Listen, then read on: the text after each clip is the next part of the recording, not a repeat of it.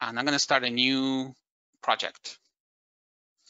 So here's where you can set up the project as typically, like, you can pick either the type of units that you use. You may have seen these points of picas. Those are standards from the print industry, from bookbinding. Those pica is something to do with the size of the slots on the font. But I mean, the others, the most typical thing to do is to just go inches, 8.5 by 11. That's a sheet of paper, and you can either choose the CMYK or RGB. Either one works, because nowadays printers have a tendency to work in either of the formats. But for the sake of simplicity, just keep it at CMYK for now. You can always switch to RGB. So here's our page. One of the things that you notice about the page is that the interface is very similar to Photoshop, except that here you get this giant canvas. So this empty space, which is something that we can use to create our images. So some of you have probably used Illustrator in the past. Let me just run down a little bit about some of the menu options here. So one of the things is that all of your menus are in the window panel. So you can actually, turn on things like the navigator. Now, I have a dual screen here, so I have to drag my things over. Make sure that I have everything. So as with Photoshop, you can actually move these things around. You can also put them in the top panel, I believe. No, in this case, you can't. But you can organize your space kind of like this.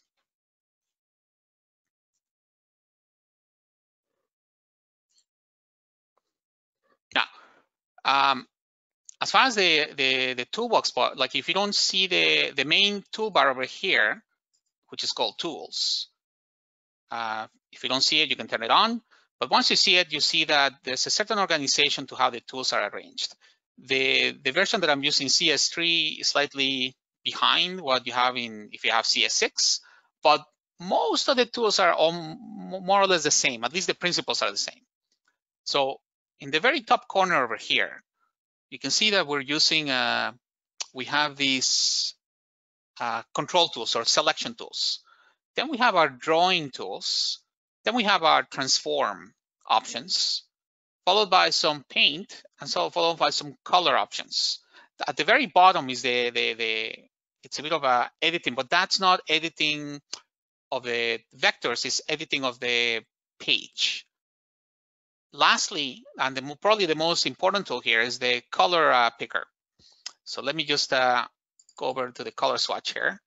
So if you double click on this, you can see that you can change the color to whatever you want. Or, as I defined before, you can actually enter the color by entering a code. So if you have this code, you can actually find the color specifically to that. If you have a Pantone swatch, you can actually look at it here, and the swatch will have a specific setting, which is this. So those are just basic. We won't get into a lot into the color matching, but that's how you do it. Let's just draw a simple shape. So here we go. So if you pick the shape like this, you get a square. Pretty simple. Now, you notice that the square has black edges and a beige background. So let's open up what's called the stroke window. So if you don't see it, over here, stroke. And now we can see where am I? It's over here. There we go. So we can change the thickness of that stroke by changing the selection panel here. So we can go thin or thick. We can have rounded corners. Now this only works if you have an open line, but we'll see in a sec. One interesting thing about the stroke tool is that you can do a dashed object. So for instance, if I pick the dash here and I add a dash in between, it creates this dash sort of pattern, and then the thickness of it can change.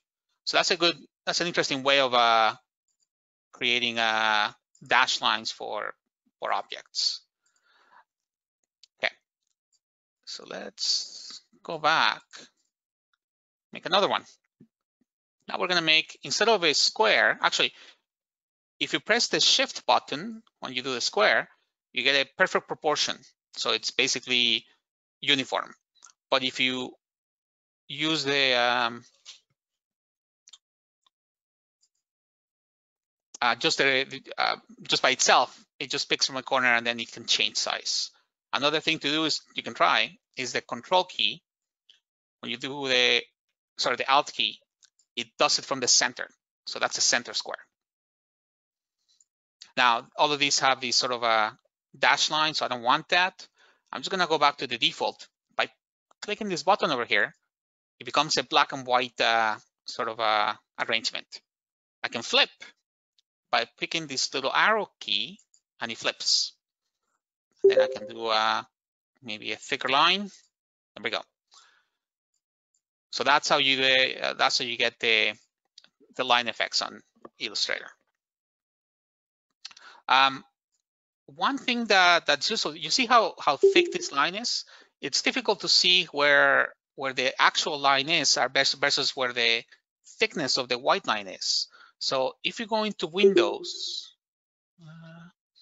into View, and click the outline button, and you see here is Control Y, that's the shortcut. So if you pick the outline, now what you see is only the vector shapes. So this is very useful because I can actually move these things around and see exactly where they intersect. But if I turn on the view pane again, you see how it has that white border that makes it difficult to tell where the border actually is. So typically what's happening is that the border is the actual object, but the white is the stroke value. So just keep that in mind whenever you're making your shapes. Okay, so far we have these shapes. Now this one is in front, this one's in the back. So if I click on the right, I can say arrange and send to back. Again, bring to front. So this is pretty basic stuff. You probably have done some of these already. Let's draw a circle. Again, you can use the Alt and the Shift keys to make either a perfect circle or make a circle that's center-lined. Okay, so here's my circle. Now I'm gonna change the foreground color to make it like that. So here's a general shape that I have. Now, another useful tool that you're gonna have see a lot of use for is this path finder. This path finder looks like this. So this is a Boolean operation essentially. What you're doing is that you're adding, subtracting,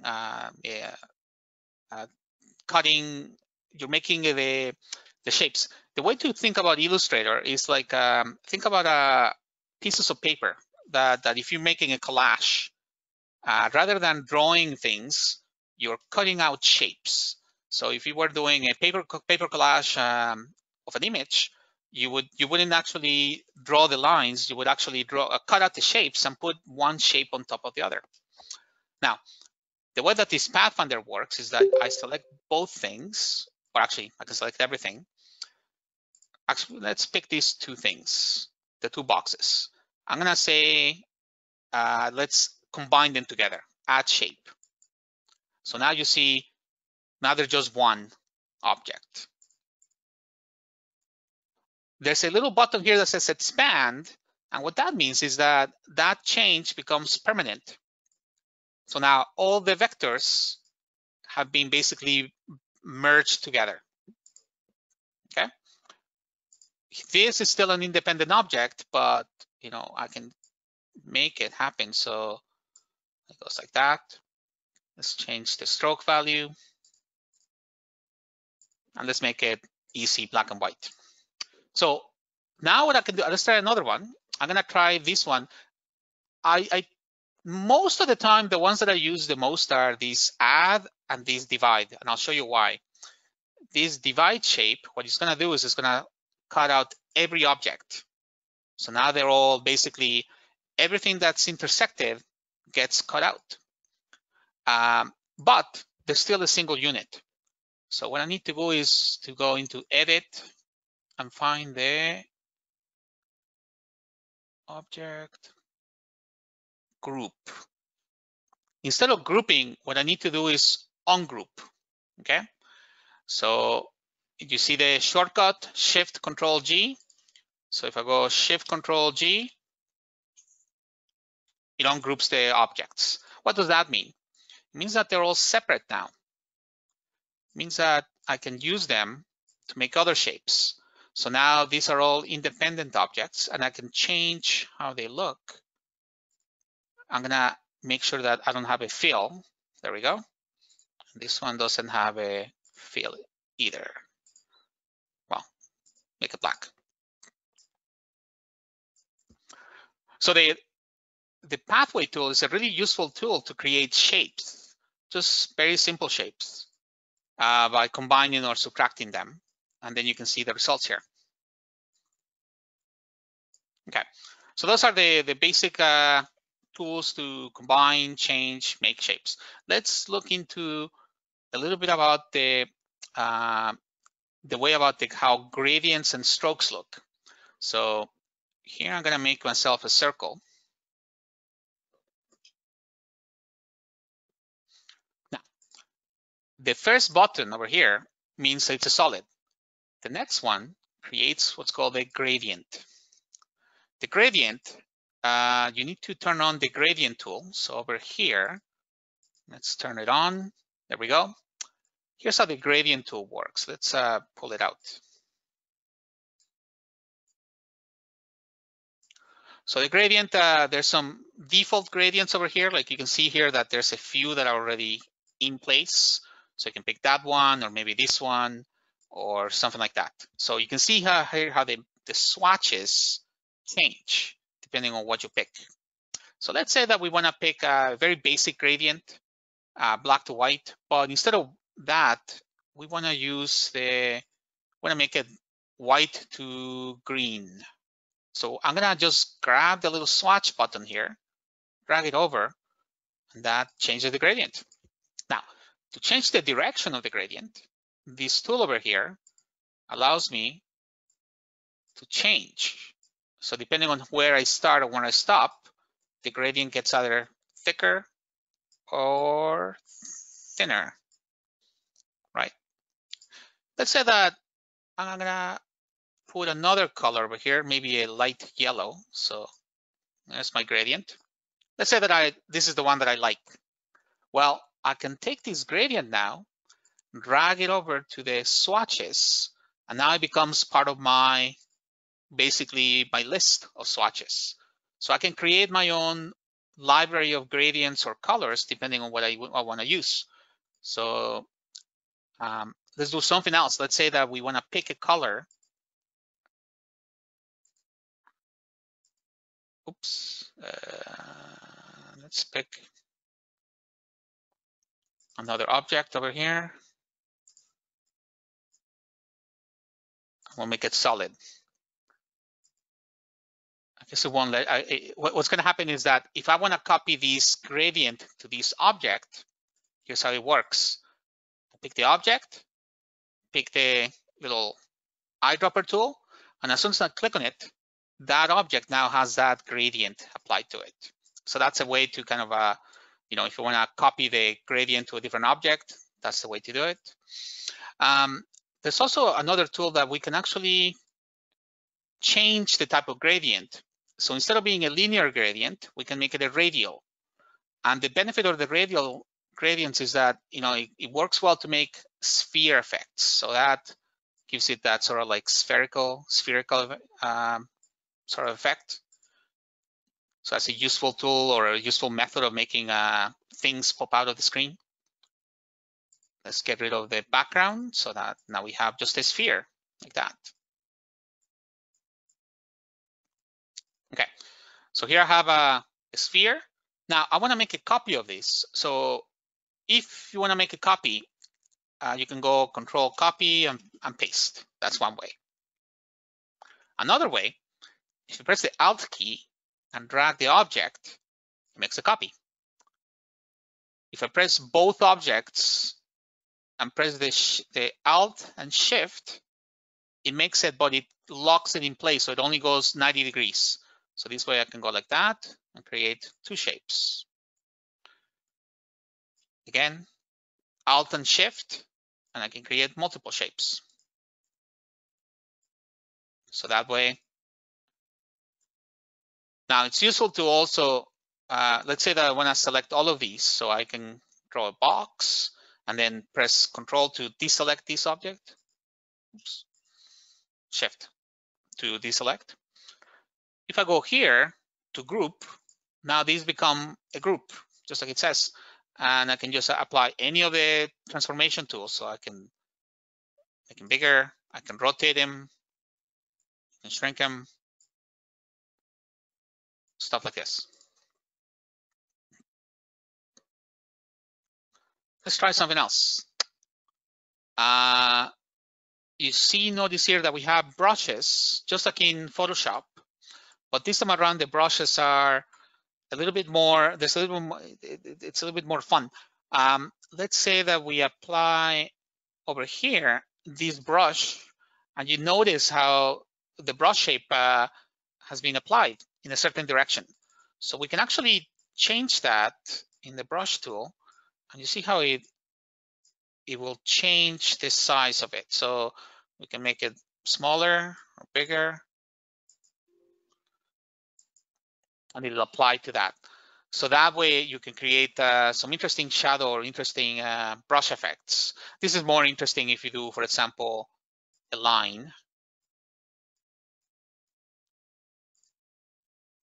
I'll talk a little bit more about lines in a second, but let's say that we want to make a line like this, and we apply the brush. So it looks like that. Well, what about this one? Well, it changes how the brush looks, right? So you can get some pretty interesting, very organic shapes, organic looking shapes this way.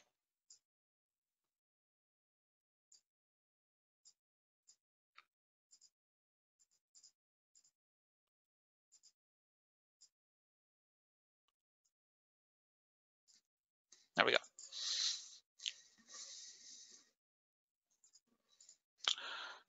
So other things about the, an interesting thing about Photoshop is that you can create your own patterns, and I'll show you an example. It takes a little bit of practice, but it's actually it's kind of interesting how it's done. Let's say, well, to make a pattern, essentially you're going to make a box like this with no fill, nothing, no background. Let's make a pattern by making, I'm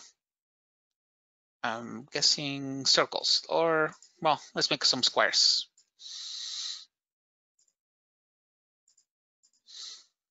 But this time we will give him a, let's give everything a color.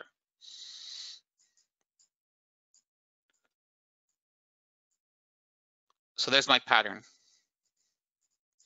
So what I can actually do, I believe, if I drag it over here, it creates my pattern shape here. So this one is, what happens is that when I make a shape, it has that pattern embedded inside. It's an interesting way of working. There's a lot more to it. There's certain things you should, there's certain things you can do to make a good pattern. For example, like having these square lines. I should probably not have them, but that's the basic principle, is that you just simply drag the shape onto the swatches, and then you can create, different patterns. That's how this sort of thing is made.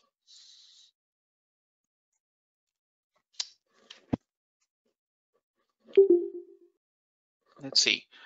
I'm just gonna check the time here. We're doing okay. So if you have any questions, just I'll try to keep an eye on the chat window. So anything that you want me to cover again, if you have questions, just write it down and I'll come back to it. I'll take a pause and answer questions as I won't be able to answer them right away, but at least I'll be able to see them and then get back to those. Other things about Illustrator. So far we looked at how to add images, how to create shapes, but how do you combine it with Photoshop? How do you put an actual picture in here as opposed to just working with vectors, which is what these are? Well, let's try to place an object. So here we go. So I'm gonna go look for my files. So, I look in my computer. Here we go. So here's my surfboard. So here's an image of the surfboard, right? Now, what I've done is I've done a place over here.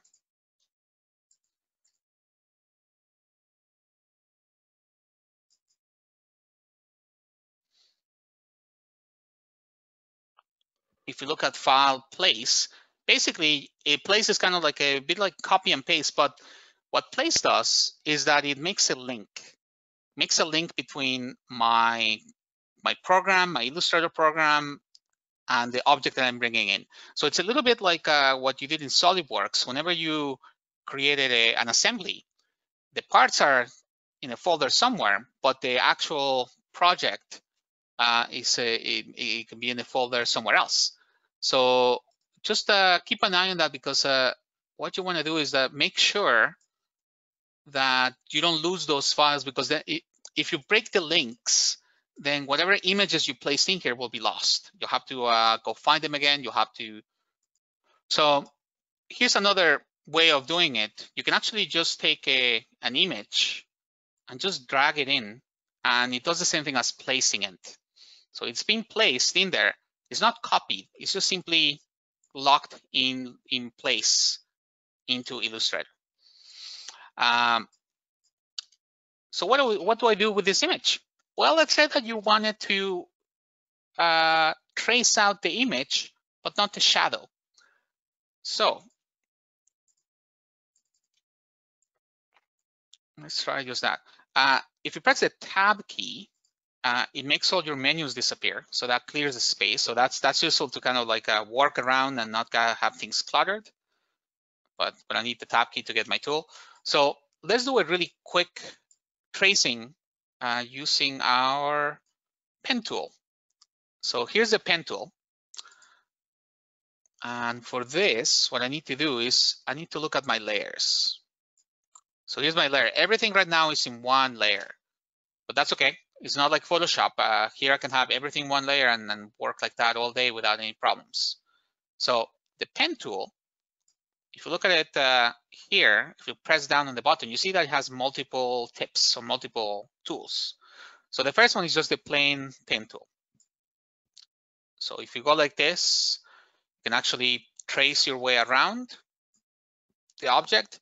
By dragging the pen tool, it makes that vector, that Bezier curve appear. So you can go like that. Now, notice that it's filling in that. So I'm just gonna change it. So, the background is gonna be nothing. I'm just need the line. Now, because I changed my train of thought, what I need to do is that to continue, I'm gonna look for the little white dot there, and then I'm gonna see how the symbol changes. Well, that means that it's connecting to the line again. So that way I can continue tracing this, kind of like that. Now I'm not gonna be too careful about it. I'm just gonna get a general shape like that.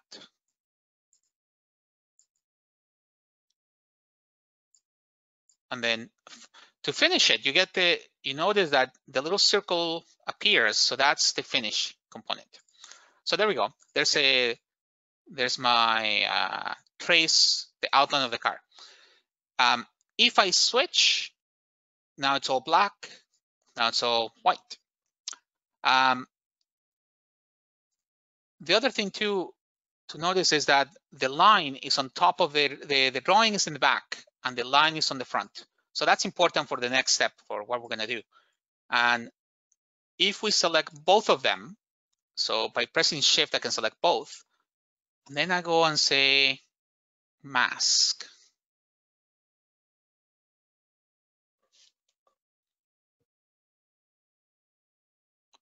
I have it, I can't remember what it's in the menu, but it's in the right menu here. Make clipping mask. So what that does is that now the image is being clipped. It's still there, the vector is there. If I move it up, you can see that the outline of the clipping mask that I made. If I wanna see it, I need to actually be sure that it's hard to find, it's hard to click on it. So I'm gonna change my view to outline, and there it is. So now I can see it. Now, one thing about the two arrows, this one over here, the black arrow selects everything. The white arrow only selects the vector, but I have to be on top of it. So this one is good for selecting the nodes of the vector. And the other one is good for selecting the entire curve. But this one allows me to kind of move the car around, to change it. And in here, what you can see is that in the layer, there's a group made called the mask. And you have the path and the linked file. So essentially, this is the car underneath, and then this is the mask on top. The funny thing about masks is that I can add objects to them. So for instance, if I drag this object over here, inside of it, oops, maybe I should do it, I should move it before. So let's say that I grab this little guy. Right now, if I bring it to the top,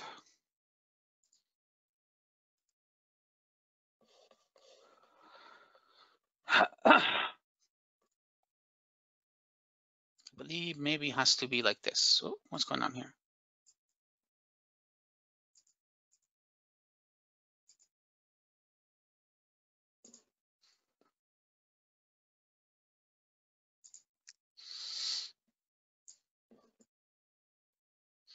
Oh, that's the wrong thing. Okay, sorry.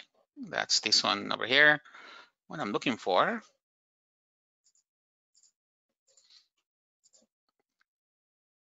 is this guy. Right, it's because they're all in a group. That's what's going on. There we go. Okay, so here's the little object. Now you notice that they're in a group, so I'm gonna ungroup them so that way this little guy is by itself. So right now it's visible. So what I'm gonna do, which one are you?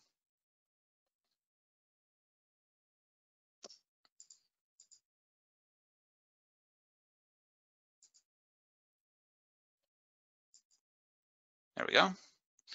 I believe what's going on.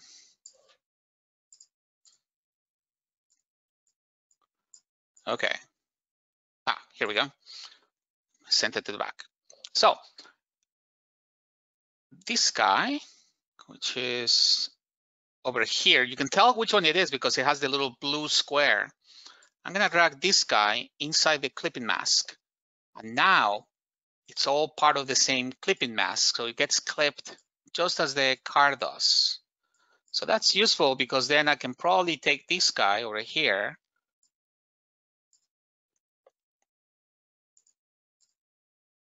Not the image, just that. And then change it so that now it's part of the wheel well. And if I make a copy of it, the other one's over there. So that way you can start building how you create your pathways, your strategy for making your rendering. Here's another thing we can do. let's say that we create another, I'm gonna try to emulate this shadow over here, like the guy, like this reflection, I guess. So I'm gonna make myself very broad line like that. And I don't care how it finishes. And I'm gonna copy the color. So I'm gonna try to match that gradient of gray. There it is. So you see, now I have a shape, and I'm gonna add it to my clipping mask. So now there it is. And I'm gonna make it so that it's underneath the wheel wells. So there we go. So that's how you start, you can use this technique basically to build the shadow effects. If I add a gradient to it, let's go to use the gradient tool. Now we don't want the green. We probably want to use the one that's over here. I'll put something like this and add a gradient. Well, there's a gradient tool, right? And these ones, instead of being this funky looking green thing, it can be maybe black and white. So there. And let's make them bigger. There. So that's starting to take shape for my rendering based on a photograph. So another thing I can do here, for instance, I could again make myself a gradient, but this time, let's look for that gradient tool. Here we go.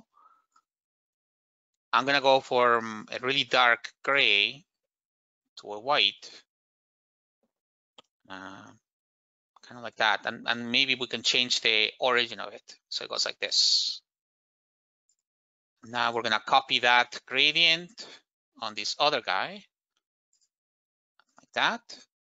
Then the position of it, we're gonna start it over here. There we go. So you can play around with the gradient effects to get different illusions of thickness or where the wall is starting when it finishes. We probably don't need the white outline. We just need the dark, something like that. So that's the start of how you can make renderings, essentially by taking the object from a photograph and then begin to trace around it to get the image. If I turn off the image of the car, you can kind of see where I am at. I don't have the car yet, but it's getting there slowly. Maybe what I can do is I can add let's make a giant box like that, add it to my layer group. There it is. Send it to the back. There it is. So now I have something to, now I probably want to change that layer group so that the gradient goes a little bit less, maybe not radial, but linear, like that. Or I can try some, different effects to kind of want to get the illusion of that. Let's try it with white. There we go. That's better. Just like that. I'm gonna do this really quickly, but you can, make a window by just grabbing this and grabbing the corners and making yourself the window shape, at least the beginnings of it. Oops.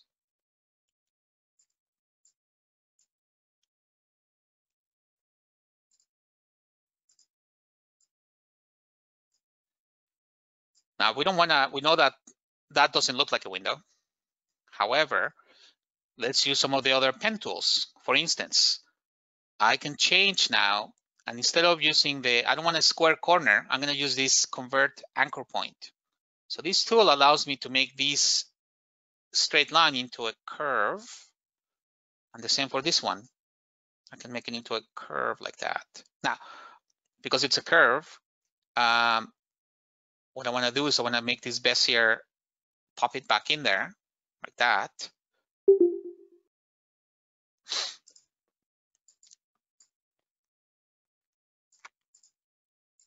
And this looks very cartoonish, so let's just get rid of the outline.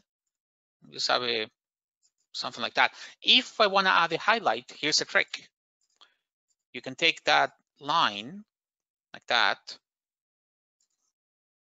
get rid of the inside of it, and I'm going to select this node and delete it. So now I have the exact same shape. So if I move it over here, you can see that edge, that background edge, or that corner edge. Another thing you can try is also you can add nodes to the curve. So for example, let's say that you wanted to make add a node in here. In the pen tool, if you use the plus sign, you can add a node, and that allows you to move this slightly.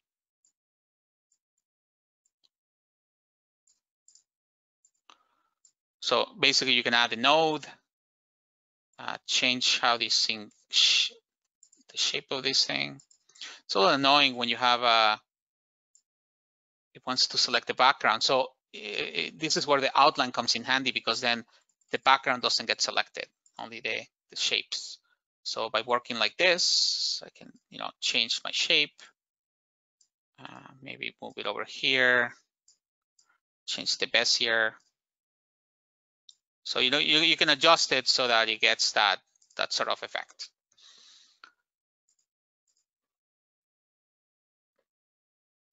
I'm gonna check for questions. Let's see if there's any. Nope. Okay, so we should just keep going. Now it's 9:51, so I'll keep showing you a little bit more. We'll go for another 10 minutes, and then we'll take a quick break, and then we'll follow up with a little bit more Illustrator, and then we'll switch over to maybe MOI.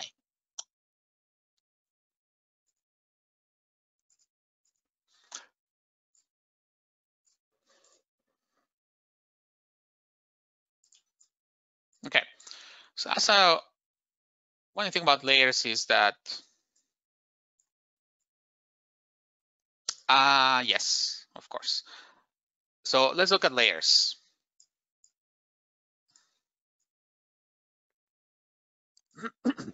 So right now I have only one layer of objects. So if I go back here, I can make a new layer, but you see how this one, there's nothing in it, it's empty. So what I want to do is I want to drag this object to this layer. So what I'm going to look for is this little blue dot, and I'm going to drag it over. And now you see how the layer now shows as red, meaning that this thing is in a completely different layer. So now it's all by itself. So that's how you can manipulate layers. And then you can see here, I have a whole bunch of new objects there.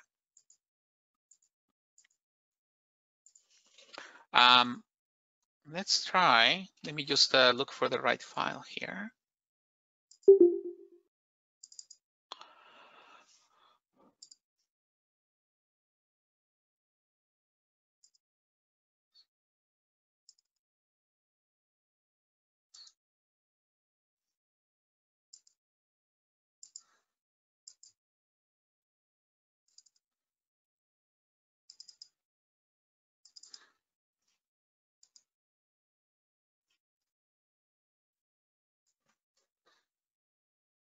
So here's another photograph. Now, I believe this is actually made in Illustrator.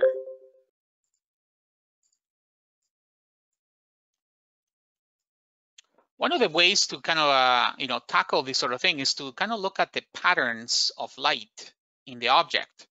So for instance, you could try a technique like this.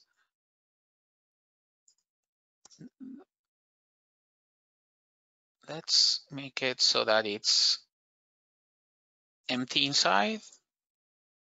So I have a box. Now, in order for me not to select the drawing all the time, I can actually lock it. So there's a lock. And I'm gonna make a layer on top of it where I'm gonna draw whatever I need to. But this way, I can click on it all day and nothing happens. So that's a good way of sort of managing using the layers to manage the drawing and make sure that you don't affect it. So one of the ways to make this sort of shape is we could try something like this. If we imagine that you have a piece of paper, okay? Now we can try the, let's try the slice tool. See how this works. No, that's not it. It's the cut tool. Let's try this. So this is kind of it's a bit like a drawing in that it lets me slice. And you see how it creates that pattern shape? So now if I fill it with color, you can see that it has two sides of it. So I can delete this guy and keep that. Then to continue, I'm gonna get rid of the fill. Let's make an oval shape.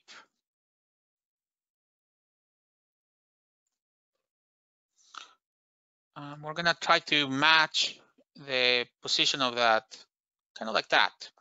So now what I can do is I can use the path tool, and it's divided. So if I go Control Shift Group to ungroup, you can see that now this shape, it's by itself gone. This one is gone, and I end up with this shape. And then if I go like that, I have my shape. Now, how do I create the sort of like reflections inside of it? Well, same idea, although here, maybe instead of using that, I'm just gonna try drawing a shape like this, really organic, putting it on top, and then changing the color. Now you start to see how you start to see a bit of a reflection pattern happening. How does this compare to the other one? Well, let's have a look. Something we can try is we can change the opacity of these things. Window transparency.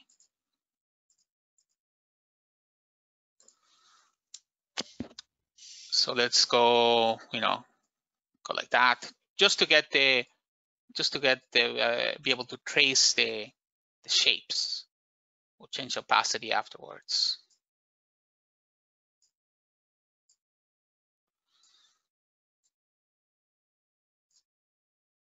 Something like that. And the thing about reflections is that to make an effective reflection, you should probably add some sort of a little. It's all, as always. It's just smoke and mirrors. It's a matter of creating some sort of shape like that. Then over here, maybe.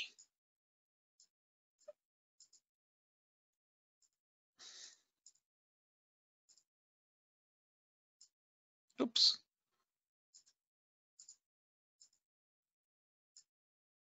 There. So if we change it back to 100%, we can see the results. So those are the starting points for creating the rendering. We can add more gradient values, so we can probably make this a gradient. Maybe we'll use the one we had in the past, or we can just make a new one and save it like this. Let's go black to gray. There. And then we can just add it to the list. So that's how you create gradients. Let's take a 5-minute break. Write down any questions that you have. Put them in the post, and then we'll come back in 5 minutes. I'll add a little clock, so we have so you know how long you have to go grab a coffee, go grab some water.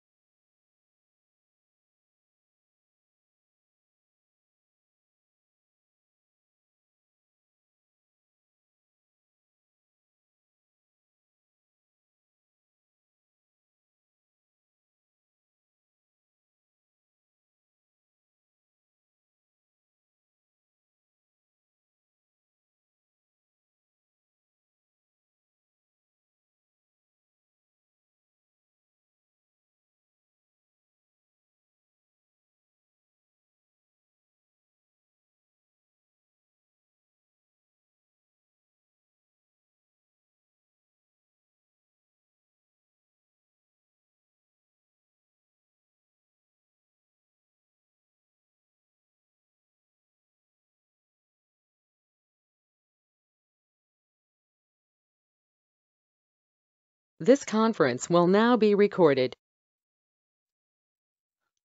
So here's a question that somebody asked. Can we do this in Photoshop or Illustrator? Which one would I recommend? Either one. It's up to you. You can do everything in Photoshop or everything in Illustrator. The reality is that you'll probably use both. You probably have to have both at some point to make it work. Hold on 1 second. Can everyone hear me okay? Hopefully you can. I'm just gonna do a sound check here. Can everyone hear me okay? Oh, okay, I can hear myself, so that's good. Okay. So yeah, whether you want to choose to do this in Illustrator or Photoshop is up to you.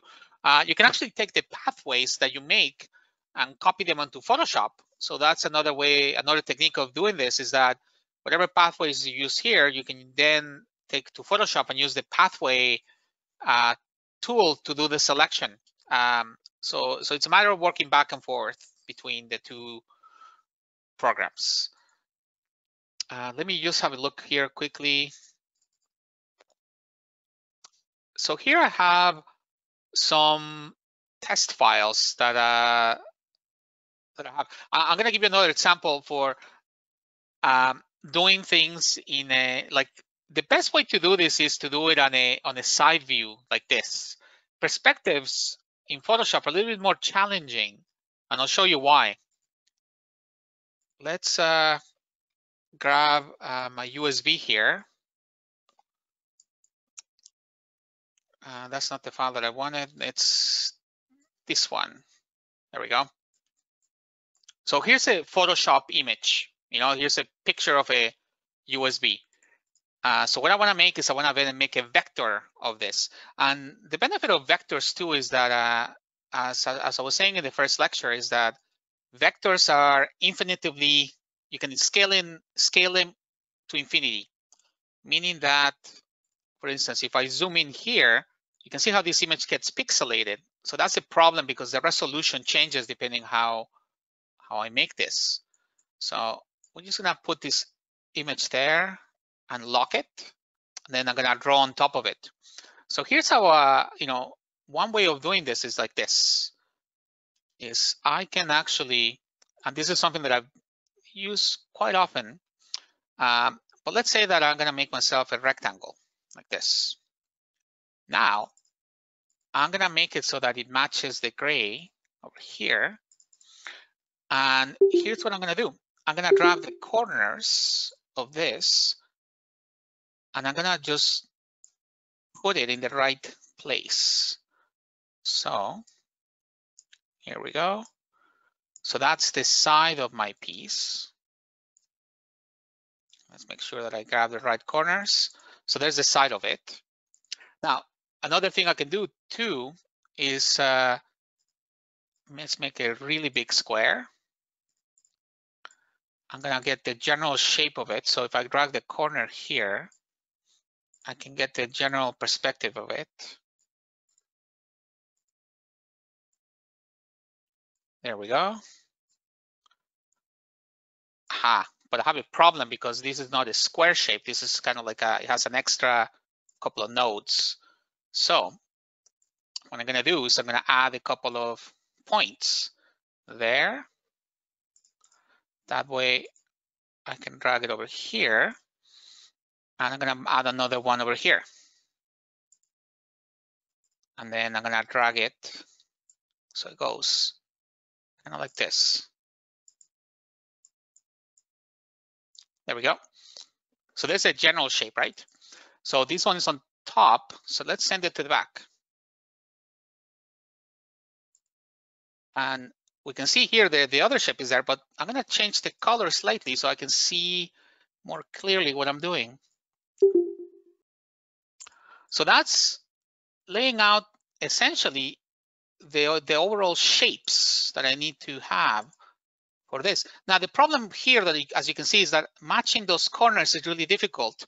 So I'm gonna do something that that's gonna come in really handy, which is called it's the automatic controls for the snap control. It's if you go here,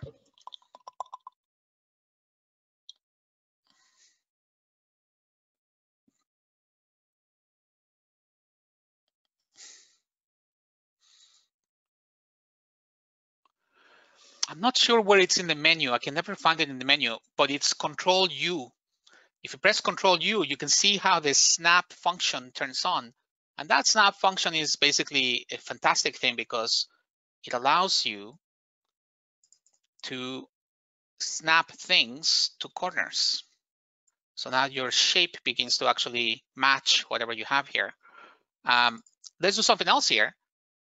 Here, what I want to do, I want to use some of these transform tools. So for example, there's the rotation, but I don't need to rotate it. What I want to do is I want to mirror it. So over here, the second button, it's a mirror. And here's how mirrors work in Illustrator. When you press the mirror tool, a little box appears. That's basically going to be the pivot point. I'm going to pick it right there on the anchor. If I press Alt, it makes a copy. There's my mirror. And so that way, I can make myself stretch it like that, stretch it like that. And I can even give myself a little bit of space to kind of make the inner shadow of this. There we go. The nice thing about the path tool or the stroke tool is that it works like basically it aligns itself to other points or paths. Now, if I want to turn it off, I go Control Shift U, and that turns off the path tool.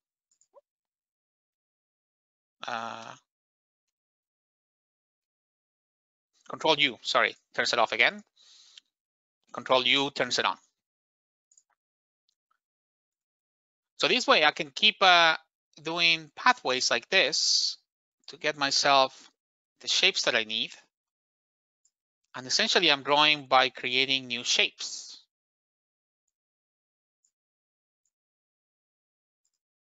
I'm gonna make this black. So now you can see how this is done. Come on, there we go. And here, let's say that we add one of our great gradients.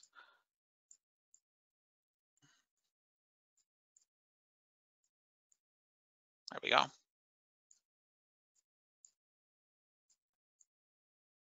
Gradients are tricky because especially in perspectives, because getting the right angle is a little bit difficult sometimes.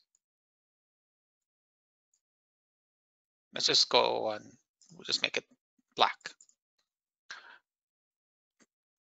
And one thing about reflections, if you wanted to get the reflection on this, we're gonna try to do this way. There's another tool here called the slant. That's another useful tool. The shear, in this case. You pick the pivot point and then you shear it, and it makes that sort of perspective angle. So this way it just grabs all corners, and that way you can kind of get the idea. Now you can tweak it afterwards. So here we're gonna pick a different shade like that.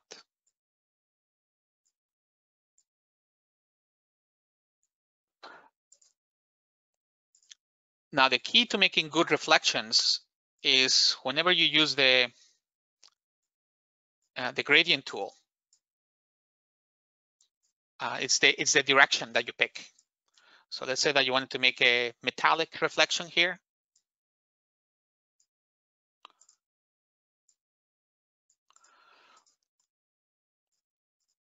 The way to do it would be to go into the gradient tool and just find sort of the thing that makes it, the direction that makes it look like it's reflecting. Typically, to get a good reflection or to get a metallic sheen, you have the light versus a gray or a dark contrasting surface, and that makes it look like it's reflecting. Another trick too is that when you do the gradient, if you add a color in between, so if you add the gray in between and then maybe a little bit of white. That gives it that really metallic look.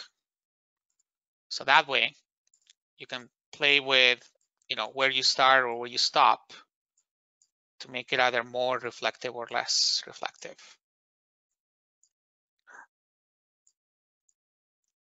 Now that black looks kind of odd, so maybe instead of black, I'll just make it gray, or yeah, something like that. So it's all smoke and mirrors. It's all smoke and mirrors. The reflections are just a matter of finding the right angle, adding these lines. You can add little highlights to make it appear like you have a more, for instance, you can make a white line. This is the line tool, so it's kind of like the pen tool, but it's just really meant for single lines. So you can make a line here, use this tool, the anchor tool, and make it, you should make it something like with white, and then that creates a highlight right there. Now, if I zoom in, you can kind of see what's going on here is that you have this kind of like straight edge. So that's where the stroke tool comes in handy too, because here in the stroke tool, this is the appearance. Here we go, stroke.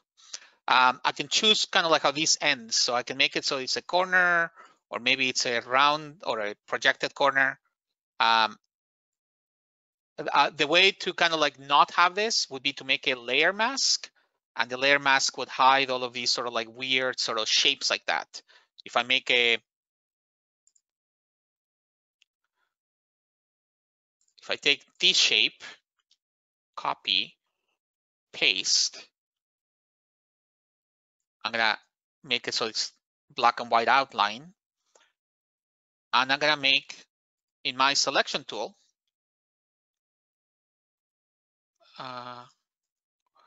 all of these objects.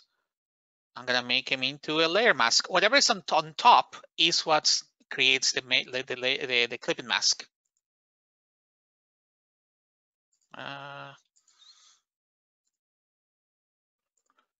Let's get rid of the background here.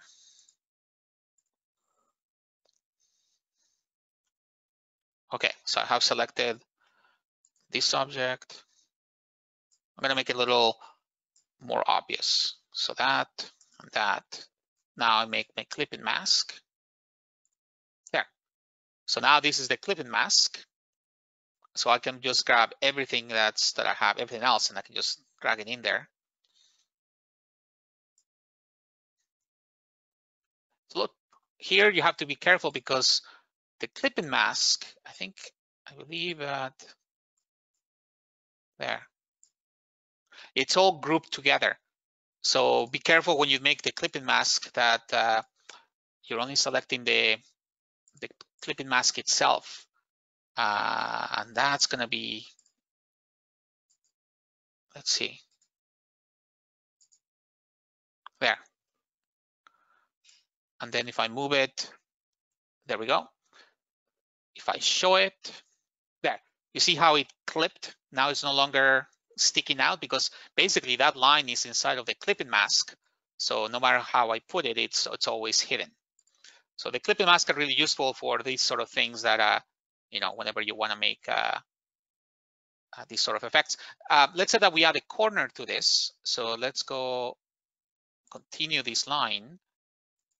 The pathway, you see how it actually anchors itself to it. So that's another useful thing because then it uses whatever the geometry is there to angle itself.